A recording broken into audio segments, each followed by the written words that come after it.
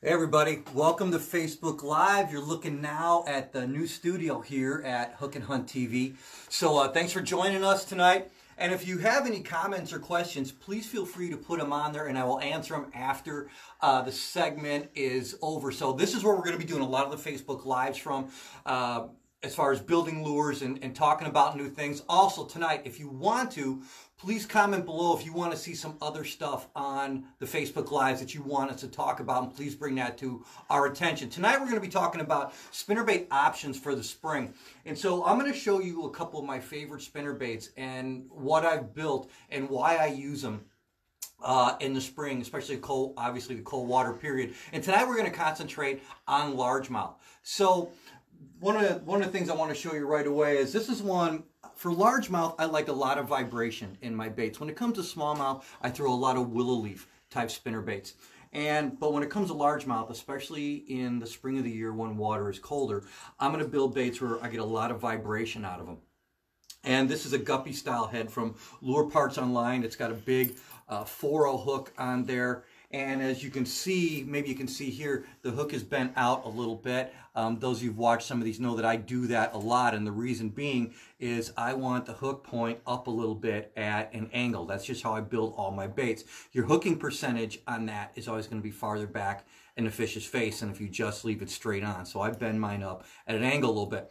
The other thing I do when I go to build a bait, and we're going to build a bait here in a minute, one of my other ones, is I never want my top wire covering the hook. Okay, I don't want it to act like a weed guard. So sometimes I'll cut off a small portion of the wire. I'll shorten it. I still get plenty of vibration out of it, but I just don't have anything except for the blade that's going to hang over that hook. Now this is a 1/2 ounce size. I like throwing a big spinnerbait in the spring for largemouth. I want to put off a lot of vibration. I'll actually tell you the skirt that I use most of the time. This is my #1 favorite skirt in the spring. It's a coleslaw type skirt. I like it because it's got white, it's got lime green, it's a contrasting color. I'm probably going to be throwing this one in stained water a lot. So I have a big Indiana blade, a 6 on the back here, and a 5 Colorado on the front. If you notice, I very rarely throw the straight blades. I always like having the indents on the blades here. It just deflects the light a little bit more.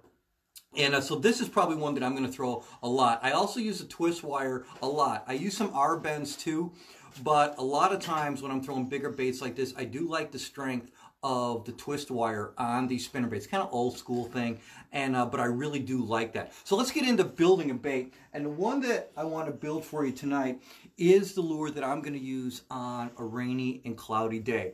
I learned a long time ago, actually I think it was back in the 90s, from a book by Kevin Van Dam about spinnerbait colors. And white on a cloudy rainy day puts off a better silhouette. It shows up better in the water than gold or silver blades. I've taken that musky fishing, I've taken that pike fishing, I've done that largemouth bass fishing for years, and in my opinion it works. So what I want to do is I want to build my cloudy rainy day spinnerbait for you. And a lot of people probably haven't seen this combination before, and so hopefully this is going to help you out. So here's how we're going to start. We're going to start out with that guppy head, and this is how you can order from Lure Parts Online, just right here. So I'm going to start with that. Now the first thing I'm going to do is, like I said, I'm going to bend that hook out a little bit. That's all I want. If you can see the contrast right there, all I want is that angle just up a little bit. Now this one I've already cut the wire, so it's fine right here.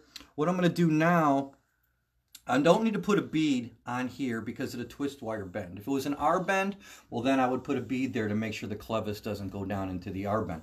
So all I'm going to do is I'm going to take the Colorado blade, put it on the clevis here, and then we're going to slide it right through, just like so. Okay, that's exactly how I want it. Now I like the pearl beads, and so I'm going to take 5 of these here and put those on. There's 1, 2, 3, 4, and 5. Okay, so there you go. That's how I'm going to start that spinnerbait, just like that.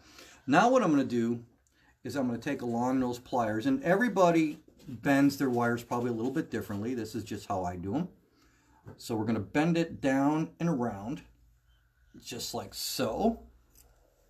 Get that up. And I just built like that arc just right there, put it in, and then I'm going to bend it up just a little bit more. Okay. Now I already put the swivel on the blade here just to save us some time. But then I'm going to put a big Indiana blade on there. And then I'm just going to take my pliers and I'm going to close it. And this heavier wire, sometimes it takes a little bit more. There you go. Just like so. Perfect. That's what I want. Now there is my blade configuration, just like that. Now what I'm going to do is I'm going to take the skirt, and this skirt is actually called Violet Ghost. I love this one. It puts off, it's like a white, but it also has a couple different colors in it. It puts off a good glimmer in the water. I like that. Now what I'm going to do is I'm going to wet this area first. And then I want the scale pattern on top and the white part of the skirt on the bottom. I think that just looks more natural.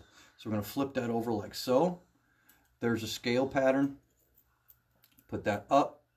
Boom. And that's it. That's how easy it is to make your own spinnerbait. Now I'm going to add a little something to this for you. And I started doing this a couple years ago, and I really like it. I think it helps the spinnerbait stand out better. You have regular light and then you have UV light. And I don't work for this company or anything, but what I like to do is UV light is light that can be seen even when there's no regular light down there. And fish can see UV light. Well, I've always said that I want my baits to be seen. And so what I'll do with this, and the reason I say that, that sounds obvious, but fish feed by sight first. So what I'm going to do is I'm going to take a couple sprays on that. That puts a clear coating on there, and then I'm going to shake it for a couple seconds and have that dry. Once you put it on there, that's going to be fine. It actually puts like a little shine on that skirt, and now even in darker water or in low light condition, that skirt's going to stand out more. Why am I spraying it on there? Well, that's where I want the bite to be focused, is on the skirt part of it. So I'm going to spray it, and all this is available at Lure Parts Online. One bottle can last you, oh my goodness, a real long time. So that is basically just my cloudy day spinnerbait. Now when I go to make a bunch of baits up, here's one thing that I do. These are just little sound tiles, and I put this on here. One, I can always see the components that I'm building on, and it's very hard for the stuff to roll off the table. The trailer on the spinnerbait that I'm going to use, very simple, is a VMC 2.0 trailer. I love this trailer hook. It's not big enough where it's going to hang up on a lot of stuff, but it's big enough to be where it's going to be very effective for a trailer hook. Here's actually my spinnerbait box, so I can show you some of the baits that I've been working on. As you can see, this is the workbench part of the thing.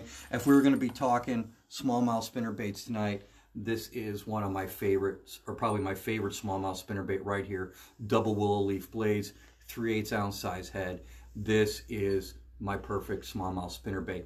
I really like that one right there. It's perfect size, and double willow leaves has caught me way more smallmouth than just about any other blade combination out there. So that's why I use double willow leaf. I am going to show you one more cool little spinnerbait here. When things get tough in the spring, I will downsize sometimes to a smaller spinnerbait. And here is one of the ones that is what I call my money bait right here. This is a little 3/8 ounce head, and I downsized the blades on here, cut the wire a little shorter. And the reason I do this is one of the baits that I like to flutter around laydowns, brush piles, and boat docks. I got a heavier head, smaller blades, so when I flutter that, these blades are going to spin a lot easier with a heavy head with smaller blades. Like I said, this one is my money bait. I really, really like that one. That gets a lot of bites when times are tough. So if you got any questions about any of these baits tonight, I'd be more than happy to give you components and part numbers and things like that if you guys are interested in it. But these, when it comes to largemouth, these are probably two of the ones I'm going to be throwing the most in the spring. Again, my sunny or just average normal day, and then my cloudy rainy day bait is right there. And just so you guys know, every episode, or excuse me, every Facebook Live that we do like this, just realize that there are discount codes for you. And what I'm going to have you do is we actually have a new discount code for you as well. If you go to Covercraft and you need any seat covers or anything like that, put in that code HHTV20, you'll get 10% off. Go to Lure Parts Online, Hook and Hunt 10, and you'll get 10% off. The Prime 1 Camo has even jumped in on the game for us, And a lot of you have commented before that you like my shirts, you like my clothes. Well, those all come from Prime One. Go to Prime One website, prime1camo.com, put in the code HookHunt25, and you'll get 25% off anything on their website. So that's some pretty incredible stuff. Now, before we leave tonight, I do want to tell you that if you liked what you saw tonight, please feel free to share this. If you have any questions and comments, some of you are so good about that, about asking questions. Make sure you pass it on to somebody else, because maybe it'll help somebody else. I'm not saying everything that I always say is perfect. It's what works for me. And I hope it truly works for you. Building your own baits is fun. In the coming weeks, we're going to be talking more things about some cool baits, like some of the new tweaks that you can do on your crankbaits with the new hybrid treble. We're going to be building some more rods. We're going to be having some fun things to do on top water. Just a whole bunch of stuff going on here now that we have the new studio here at Hook and Hunt TV. Thanks so much for joining us tonight. Always glad to be with you. God bless you. We'll see you soon.